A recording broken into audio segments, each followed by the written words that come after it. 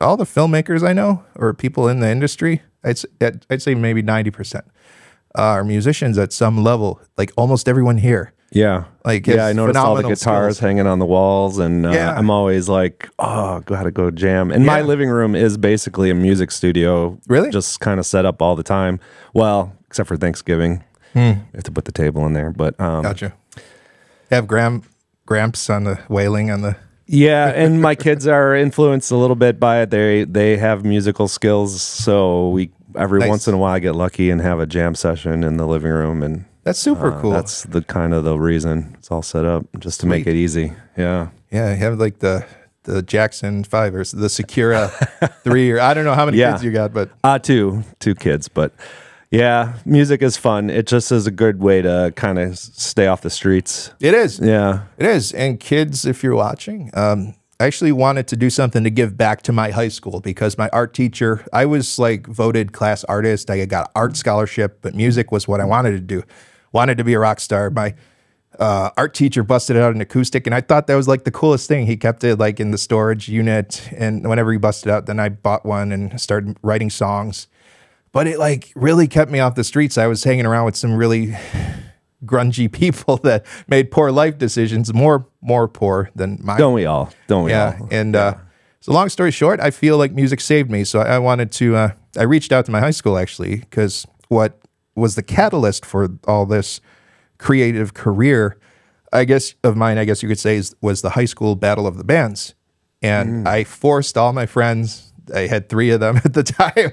Each of my friends, I forced to learn an instrument. So I'm like, Mike, you're learning bass. You're on vocals, and you're at drums. People need direction. That's Yeah, right. They need influence. And I was direction. overbearing. I was a little bit annoying. I guess I still am, but so they don't have the battle of the bands anymore, and I think kids need that. They need something to get their rage out. I was kind of an angry teenager. I was just like angry at the world, and I wrote like these dark songs, and like we played a metal band and did all that, you know, rocking out stuff. And Was it about rebellion? you know what? I hate authority. I just like I can't stand people thinking they're better than other people, even That's though very punk rock of you. yeah, yeah. I hate like I guess you could say establishments in terms of like authority, like, you know, you tell me what to do and I have to obey, even if I don't know. There's just something about the structure of society in general that bothers me, where like, Or maybe it's the institutionalism of high school, because high school is that's where it started. yeah, it's institutional. It's about conforming and learning how to get in line. And A lot of kids struggle with that, I think. Yeah. Especially creative kids. is there a better way to do it? I was researching something where it's like the creator of The Simpsons, Matt Groening, he went to this weird ass school in Portland, and they didn't give out grades, and it was just kind of like this very hippie kind of vibe, but like obviously he succeeded massively where he didn't thrive too well, as far as I can remember, in other situations. So for me, I think the value of learning was learning people skills mostly in high school. And even though I didn't do that very well, that's like the biggest takeaway, that again, with creativity and art and music and being an art club and being in bands, like if I didn't have that, I would be even more socially awkward and like probably homeless, dead, or in jail. Yeah, because but at the same time, ironically, high school gave you those opportunities. yes, so it's And that- necessary evil. Yeah. Yep. Yeah.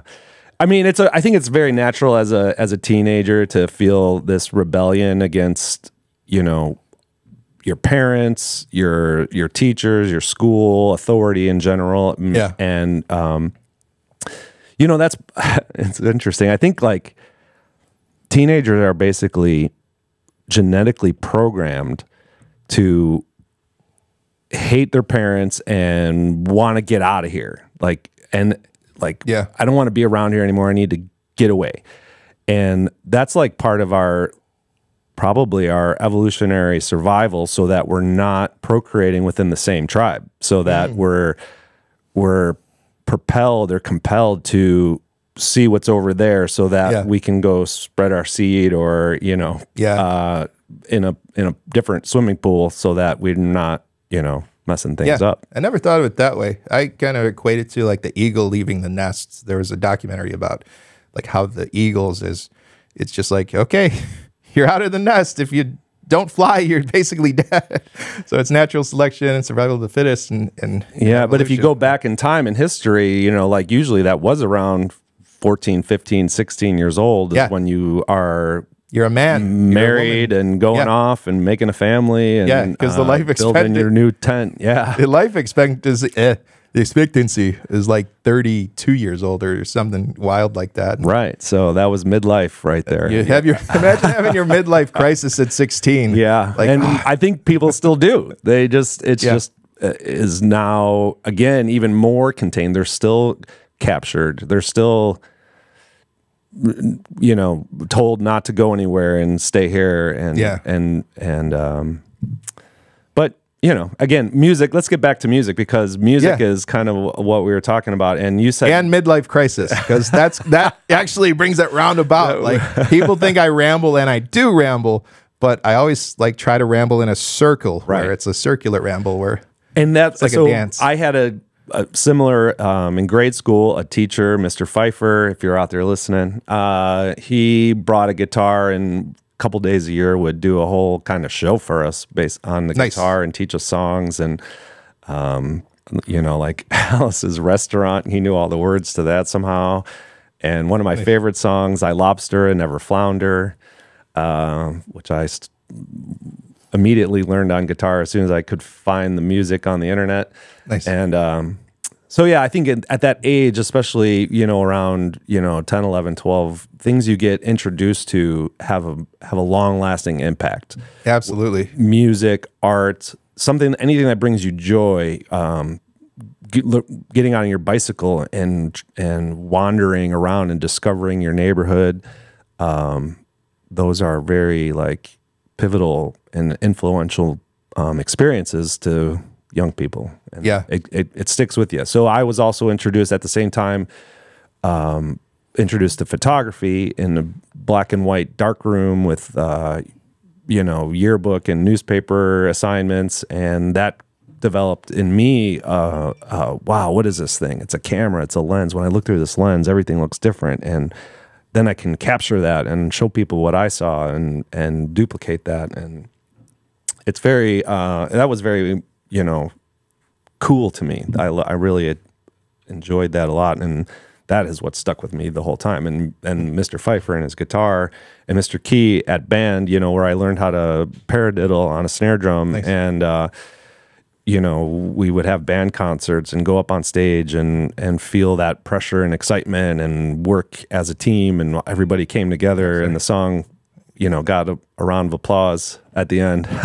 Nice. Yeah. That was always like a very, once you do it, you like, oh, okay, now I know how to do that. And now I can. It feels good to be good at something. Yeah. And unfortunately, real quick side tangent for people like me that are hyper creative, I guess you could say, and maybe it's a way to curse myself because I never thought I was creative. And ironically, I used to say music is stupid. Why do people listen to music? It's just words and sounds. And now I'm obsessed with it. But anyway, so people want to be good at something. A lot of fear and trauma is based on not being good, just sucking and having an inferiority complex. Well, everybody sucks at first. Yes, precisely. But when you're molded as a teenager or preteen, and if you have a little bit of talent and it starts to impress people, like it did with me, my mom thought I was like an art prodigy and everyone's like, well, you're good at guitar, dude. And I was like, yeah, I wanted to hold on and savor that feeling. So in a few ways mentally, with that feel good, being good at something, I'm stuck in 7th grade. I'm stuck in 13 years old mode where I want to impress people and be good at something. And I'm not that afraid of the average, the average person is, of trying new things and sucking at stuff. It is way harder though, as an adult, especially as you have responsibilities and stuff, and your time is less and less and more less time, but it's more valuable. So you have to be like, is it worth sucking at this new thing for X amount of time before I get good at it? And where was I going with that side tangent? So part of my initiative for, oh, this brings it back full circle. Okay, so midlife crisis, sucking at something. I was good at guitar and bass and blah, blah, blah, and I couldn't sing. I still can't really sing. I could rap a little bit and had this midlife crisis. And I was just like, you know what? I kind of have a nervous breakdown, and I'm like, this bad opportunity came where I got stuck with a $6,000 bill on an Airbnb for a filmmakers conference because the people decided to cancel. And then I was like, well, I can't get my money back. What do I do? It was like a mansion in Austin, Texas. And I kind of told you a little bit about this, I think last year or something. Yeah, I've seen some videos. Yeah, it's embarrassing, but as much as I can be embarrassed. But with my midlife crisis, I'm like, you know what? I'm going to be a rock star for a day. I'm going to make a hip hop music video. I had a song I was working on. I didn't have it finished. Went to the studio, tracked it, wound up being about TikTok. And to bring it a little more full circle is a lot of kids struggle, I think, more and more so with the social media binging that we do with who they are and how to express themselves. And I want to pivot the direction of this documentary film to maybe help people and help them with some kind of value so they don't make the same mistakes as I did. So I think the most lucrative career for kids these days is a YouTuber. Like every kid wants to be a YouTuber or an influencer. And I think there's a right and a wrong way and a spectrum in between to do so. I did the absolute wrongest way to try to be an influencer. I lied to people. I did like just terrible crap to try to like get an advantage, I guess you could say. And I wear my heart on my sleeve, and I want people to, and I see other people doing the same things. And it's not the right way to build a name for yourself or a reputation or even a career. And the kids that really want to take this seriously and become YouTubers or it's kind of like a cautionary tale, I would say.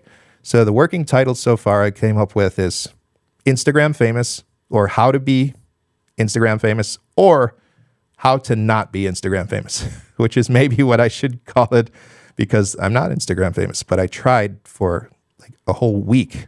I just made a bunch of content. I was like, you know, I'll just make all this content. I'll double dip. I kept calling it. It confused the hell out of everybody.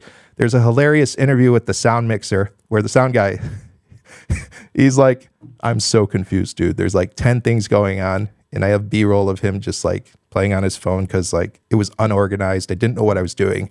I didn't do the pre-production. I slapped this big thing together, spent an enormous amount of money, somewhere upwards of like $60,000 on this like dream of mine where I had this midlife crisis and I had this dream and I like went about it the absolute wrongest way possible. And I don't think many people will make those mistakes that I did, but it was like the most painful experience of my life. And I don't want anyone to have to go through that. And I want to have it a cautionary tale as well as be careful what you wish for, that message to people, because I felt like a rock star for a day and I was like, this sucks. Yeah. I kind of hate this. I got what I asked for. You know, to bring it even full circle again, you know, everybody sucks at first, no matter what it is. Like you can't, maybe you have talent. Your mom says she hangs your art up on the refrigerator, but that is not, art is discipline. Art is going at it in a methodical and chipping away at it way and doing it over and over again. Sorry. An artist goes to work just like, you know, anyone else. And the way they spend their time is improving their skills.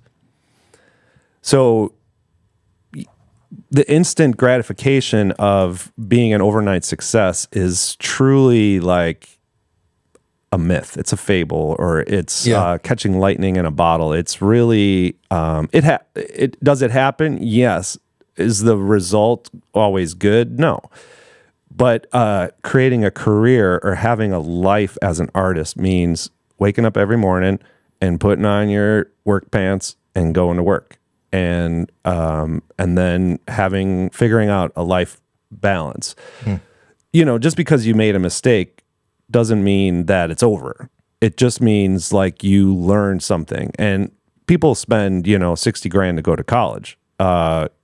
You can go to Harvard and get a great lesson in life as well, or you can do what you did, which is you went after something, you didn't know what you were doing, you learned a ton of stuff along the way, and now if you do it again, you won't do it that way.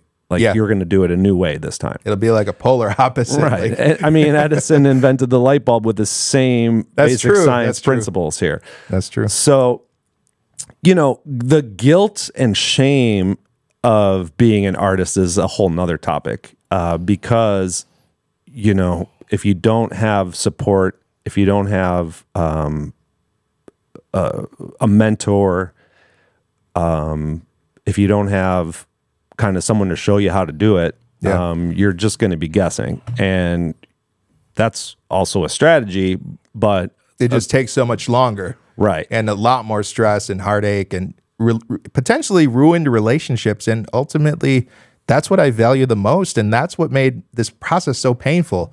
Like almost every bridge was burned in my life, and every relationship was just soured because of the choices I made. And I'm writing down some notes, and I think what you said, art is discipline.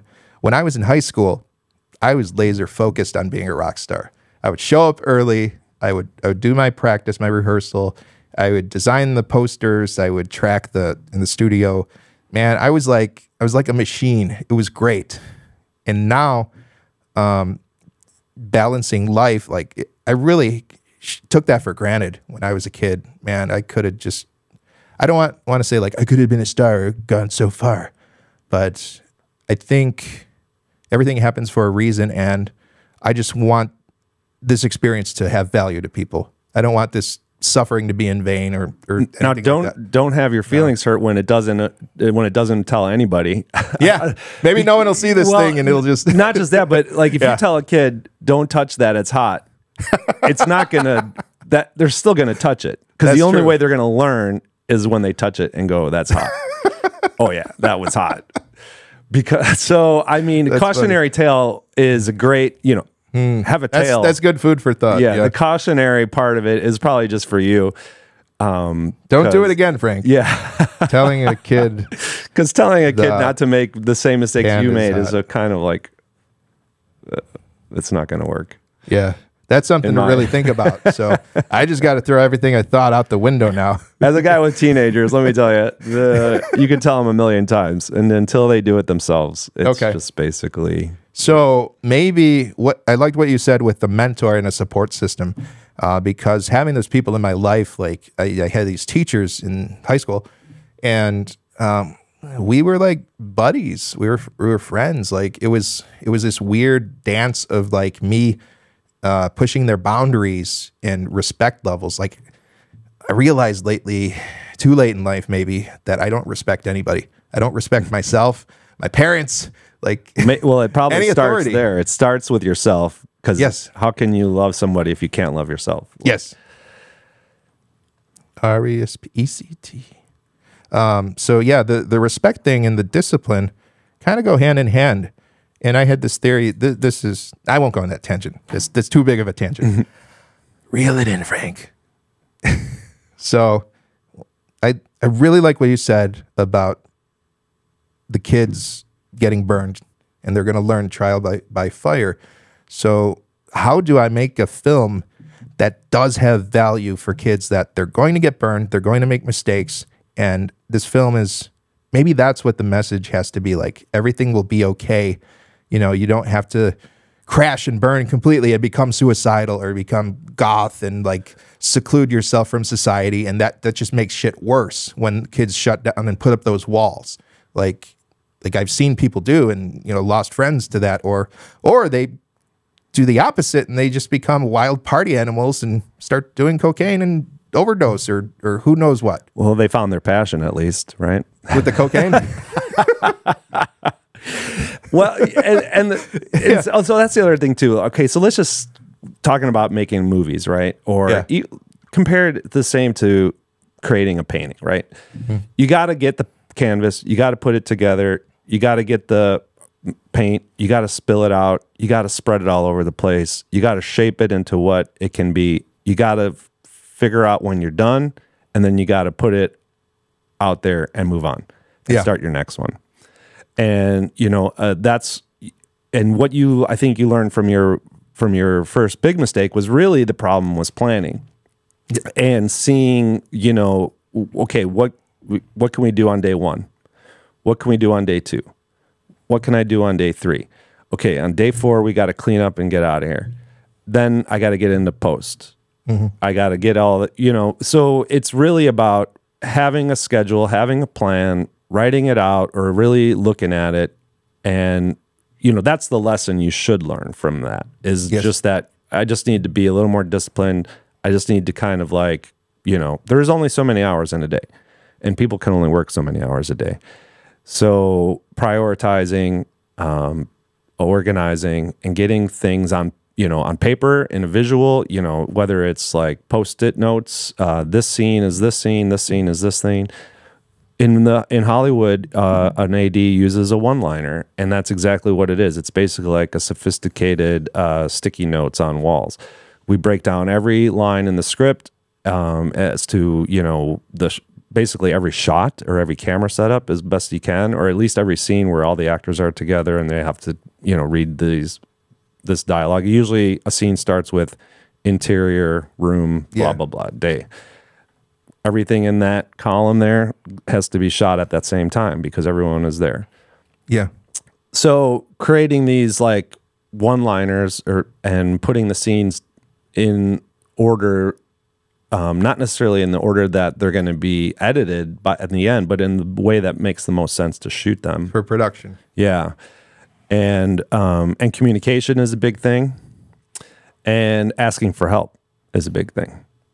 Having someone be in charge of all of those things. If it's not your strong suit, if organizing isn't your strong suit, you need to find an organizer. If communication isn't your strong suit, you got to find a communicator. Yeah. And especially when time and resources are limited, then you have to be even extra vigilant about organization and scheduling. It's because it's show business. It's this creative element that where the ideas come from and manifest and have the motivation to propel them forward.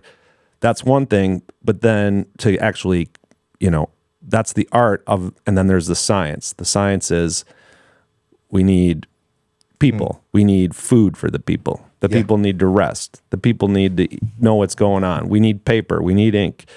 Cleaning up after the mess that everyone makes. Exactly. We need toilet paper on set. And then also, when you're working, you got to be clear-minded. You can act drunk, but you don't have to be drunk.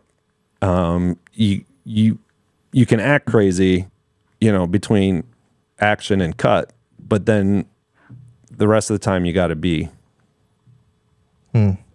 part of the team, a worker bee. Yeah, that's so true. I always thought like comedians like Robin Williams and those eccentric, really manic energy people, like they literally have the right stage for what they're doing. If he did his act like in the middle of a pharmacy waiting in line, like people would like probably call the cops because it'd be like, yo, there's this guy freaking out, like talking in weird ass voices, doing crazy stuff. So the time and place for everything and the rhythm and the organization of that art and science and those skill sets that people bring to the table is so important. And that science part is where I'm lacking. I was not the best science student, you could say, in life. So I actually did try. I at least had the wits about me to hire people like Victor. I don't know if you've ever met him. He's a great like all around guy, but he's very structured and organized, at least from what I gather. So I hired this dude to like keep me on task, keep me on time, on schedule. And I feel bad for him because I think he had like a capillary burst because of the stress of my production. And we actually got footage of him like shaking his head. I think it's in the teaser, but man, I got to wrap up this thought. We got 2 minutes, 20 seconds on this. And then I can copy the footage and then like start a new one. Gotcha. Well, I think the thing is just move on. Get this one done. Get it and done. Button it up, and then get on to the next one, and and take what you've learned and apply it to the next one, and that's where you're going to see your success.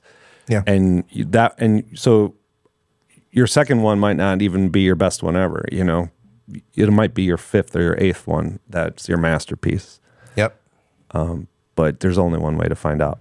That is so true. Michael Jackson wrote Thriller after Quincy Jones just kept pushing him.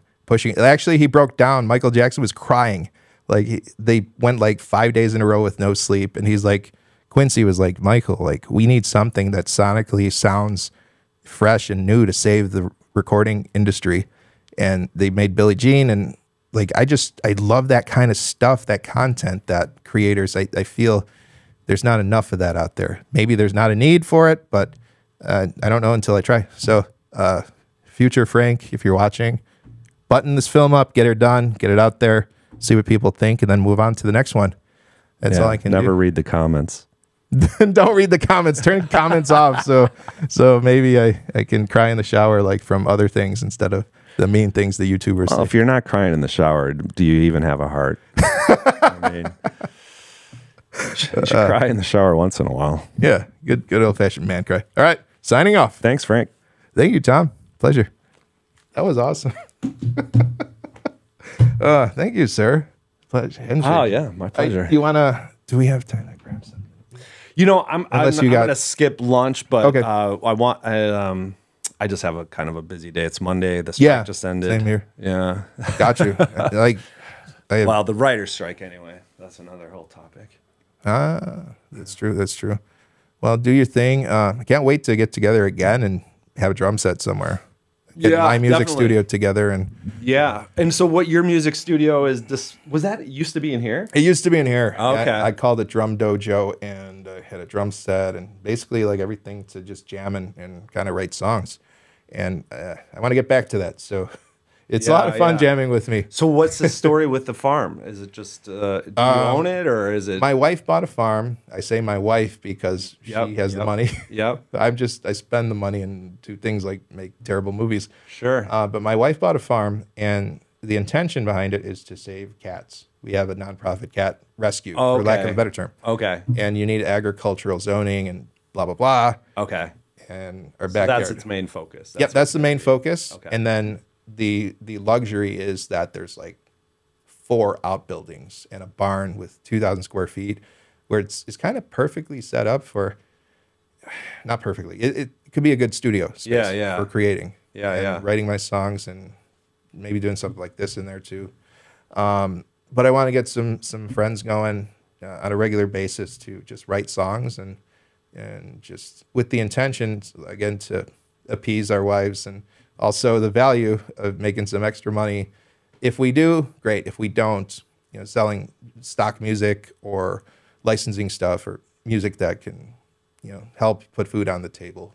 Because I think, like there's so much talent, and it's a shame that it goes to waste with drummers and guitarists and bassists. And I think if we just kind of pulled together with the common goal of like, okay, let's sit down, let's quit like noodling around with our dicks in our hands and make something really cool, because we can. Well, finding a professional, that's the whole thing. The temptation of music has always been there for me, and I've been asked to, but it's always like, this is not my priority. This is not my, because again, I know what it involves now. I've been on the road, so I know like, that lifestyle sucks. I think where it's at for filmmakers is the bedroom YouTuber musician, where you don't necessarily have to be a YouTuber. Yeah, and there's some really good talent out there on the internet, man. I mean, like you said, those bedroom YouTubers are, some of them are phenomenal. Like and probably have never been discovered if it wasn't for the ability to use your phone.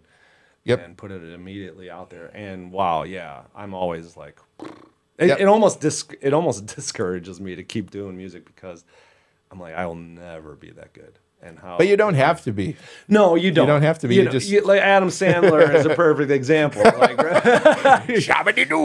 and Al Yankovic, I madly respect Al Yankovic, and he's like, he probably is a musical genius. But But that's not what he's known for. What he's known, and he's a billionaire. You know, I mean, he's not a billionaire, but he's a multimillionaire, and very successful, and had a very productive career. Yeah. Just never stopped. Just put on the pants and went to work. You know, and yeah. It's time to put on my pants. Put on the pants. Get Put to on the work. pants. Just chip away. It's like how do you eat a whale? One bite at a time. It's like how do you steal a Cadillac from the dealership? One part. Yeah.